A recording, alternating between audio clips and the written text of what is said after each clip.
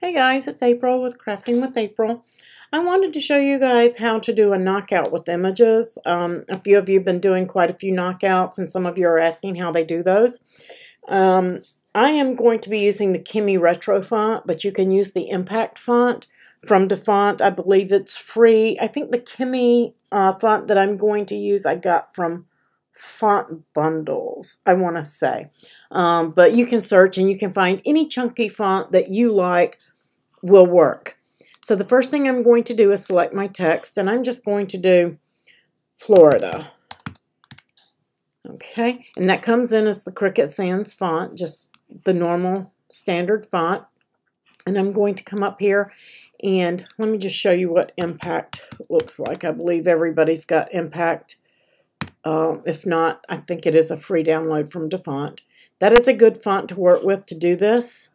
And also, like I said, I want to use the Kimi font because it's just a really cool font for doing knockouts. I really like this. It's kind of retro. I'm going to unlock it, and I am going to stretch this out. And let's see. I'm probably going to want that to be about 11.5 inches long once it's finished. It's for an adult shirt.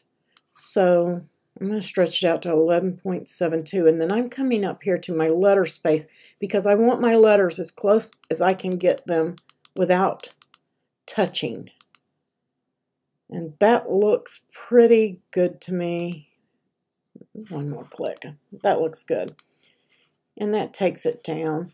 And then I'm just going to lock that back down. And then I'm going to go in and get an image. Let's look for a dolphin.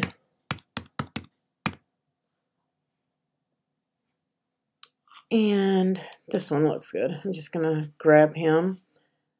Any of these will do. Just pick an image that you like. And I don't really need that bottom layer.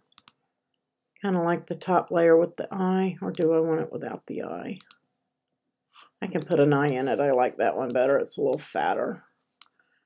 And I am just going to select that dolphin and stretch him out. And put him in there like I like him against that. Looks good to me. When you select all, you don't get the slice function. If you have separated your letters and had to position them, you're probably going to have to weld them together in order to get the slice option. So let me just do that just so you will have it. I'm going to weld that and arrange, move it to the back, and I'm going to place my dolphin back up here like I like him. And you can make it where it only goes through part of the letters. At this point, I have him touching a little bit of each and every letter. And I like that. So I'm going to select it, and I'm going to slice. Then I am going to keep that layer. Let's undo. Let me redo. I'm sorry, went too far. Going to select that, and I'm going to arrange and move it to the back. Then I'm going to select this, and I'm getting rid of everything that was in between. If you saw that, that's everything that's behind the O and all of that. I'm getting rid of that, and I'm going to delete it. Then I'm going to get rid of the dolphin that's cut out.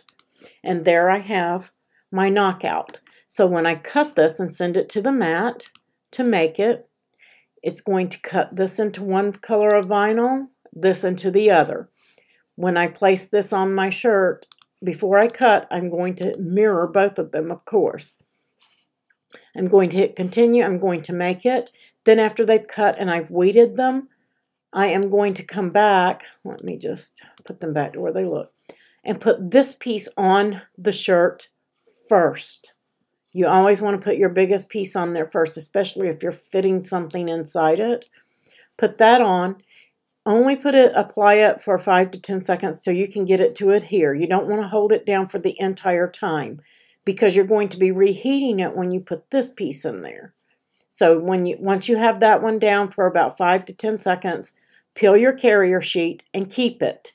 Then you'll want to put your dolphin piece in and line him up in there. When he looks good, then you'll place him down and take the carrier sheet that you peeled off of this and place it over the whole design, and then press it until the whole thing sticks and peel it. That way you protect the other letters while you're layering. I hope that helps you guys out on knockouts and how to do them and how to get them applied to your shirt. If you have any more questions, just let me know.